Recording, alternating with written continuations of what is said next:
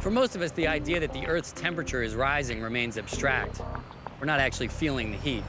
But the amount of CO2 in the atmosphere is increasing, and unless we act, it will continue to grow.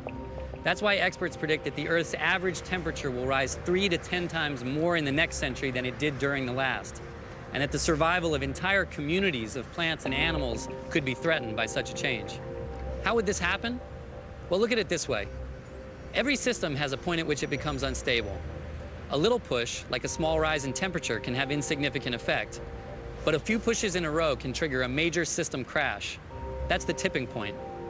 There may be one coming soon to an ocean near you.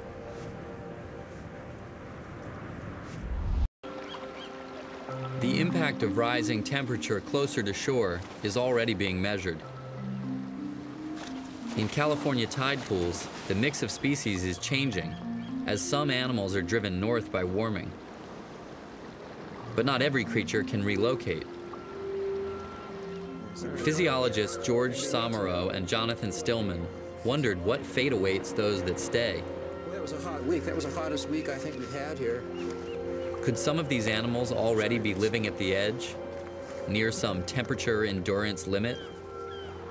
When we entered this field of study, we were sort of in the dark as to exactly when does an organism start to feel the pain, as it were, as warming is occurring. And the question as to whether or not a single degree change in temperature can be that stressful, I think it was a question we didn't have the data to answer. The residents of these tide pools are by and large a pretty hardy bunch. They have to be. It's a challenging environment.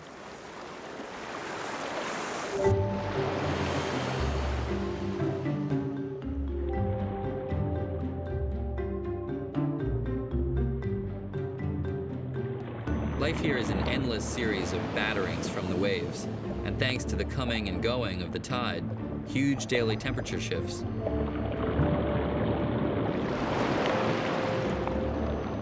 Some of these poor things are at 10 degrees one moment, the tide goes down, the sun comes out, they're up at 35 degrees. It's an extremely variable environment in terms of the physical conditions that the organisms see.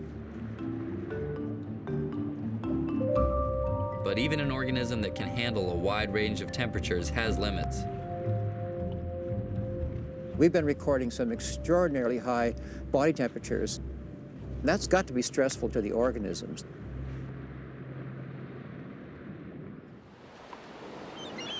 Intrigued, Somero and Stillman decided to see just how much heat these animals can take. In one experiment, Stillman collected several varieties of small crabs that live in Pacific tide pools. He hooked them up to a heart rate monitor, immersed them in water, and gradually increased the temperature. What we're looking for is the point where their heart rate kind of goes up and up and up with temperature, and then it crashes and falls off. To his surprise, Stillman discovered that the crabs that are currently experiencing the biggest daily temperature swings are already just about at their limit. Their hearts stop beating in water only 2 degrees Fahrenheit warmer than what they currently experience in the wild. If it gets just a little bit hotter, they're going to be beyond their tolerance limit.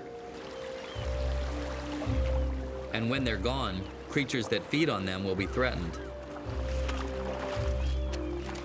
That's the nature of a food web. Change at any point tends to ripple through the whole.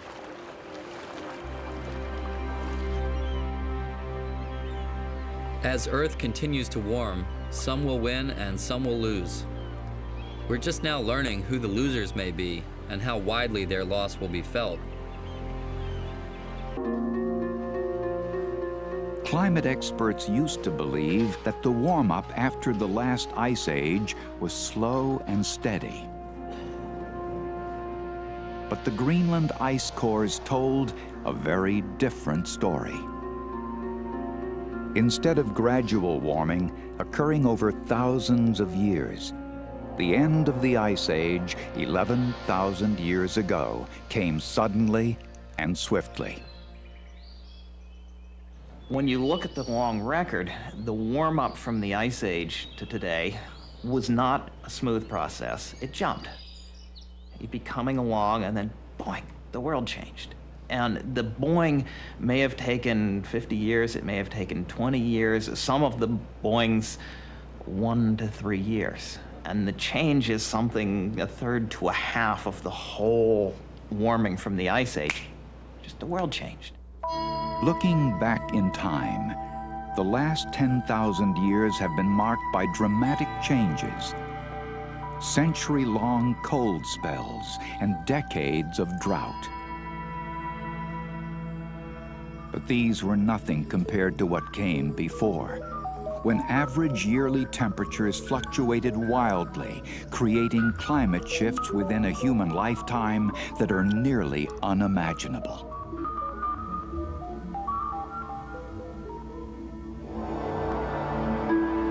If we remember the Dust Bowl, it got dry and the fields blew away and the crops died and people starved or they moved. The Dust Bowl was a change in the weather, a change in the climate that would be barely a blip in the climate records we're seeing. So if you think of the impact of the Dust Bowl on the people living in Oklahoma when that happened, that was a small change. That was not a big change. This is the crucial distinction between climate and weather. The natural disasters we've known, including hurricanes, tornadoes, and floods, are weather events taking place in a climate that is basically stable and predictable. But if the climate changed, if the average temperature suddenly went up or down by even a few degrees, it could radically disrupt life as we know it.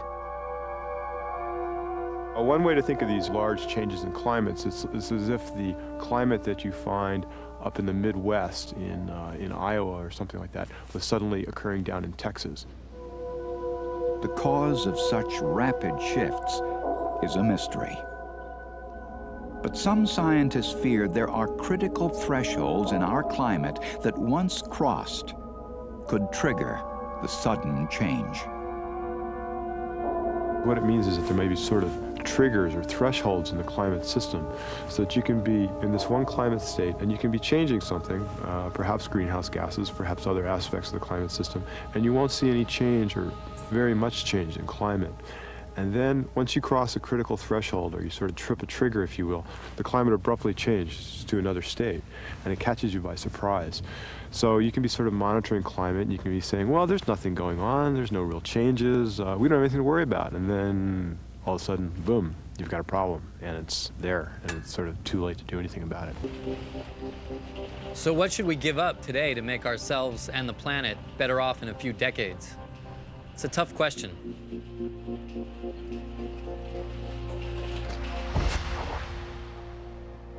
But it's not unlike choices we face every day.